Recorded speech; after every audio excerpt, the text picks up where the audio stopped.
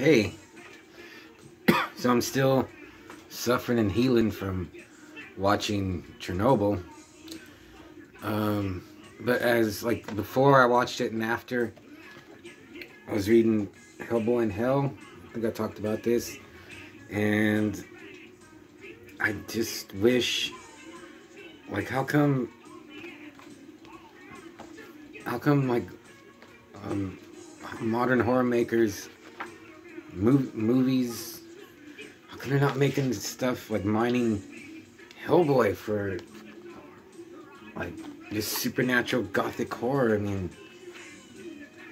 it's amazing. Like reading this, like, I mean, it's Hellboy's wife. Reading this, I've always loved Hellboy. And reading this, I was like, man, what have I missed? So, this is great. I got it from the library. So, I just was looking, like, I got a few Hellboy, like, comics. So I was just, well, actually I don't have that many right now, but I have this, Hellboy in the BPRD, Her Fatal Hour, and Ascending. And then I bought this a while ago, Koshche, the Headless. I remember it's a 6-issue limited series. I got 1, 3, and 6. So I need like 2, 1, 3. Yeah, I need like 2, 4, and 5, which I just ordered. And, man, what the hell? I didn't even see this.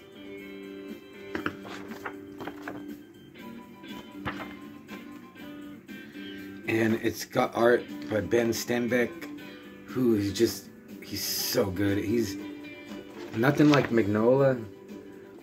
Like, and I first saw him on the Lord Baltimore, and he is so perfect. Like I mean, I think he could draw anything, but he seems to be perfect for like the horror stuff.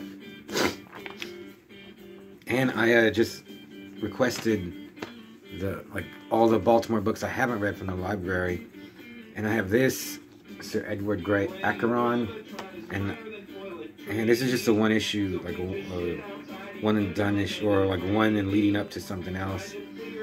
And it's about Sir Edward Grey, who's another, like, man, you got the DC universe, you got Marvel, and I mean, I'm gonna say that Mignola's got the third best, the third best, like, universe and characters. He's got Hellboy, he's got Abraham Sapien, he's got Lobster Johnson, he's got he's got Sir Edward Grey. Then he's got that guy that's a ghost in a suit. And then just these weird characters in Acheron alone. Like, he has a whole world that he's created. I mean, he didn't create Rasputin, but he's a Mignola verse character to me now. I know he's got, who else does he have?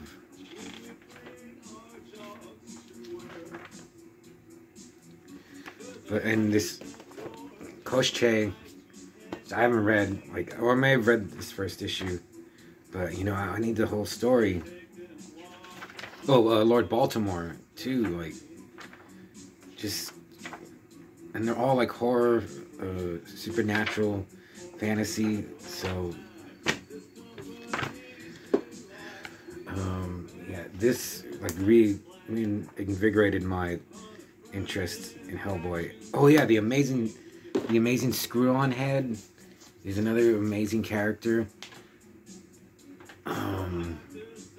It just makes me think, like, on the other end of the spectrum of horror, you got Richard Laymon, who I think is just the best writer, like, of sick ass disturbing horror.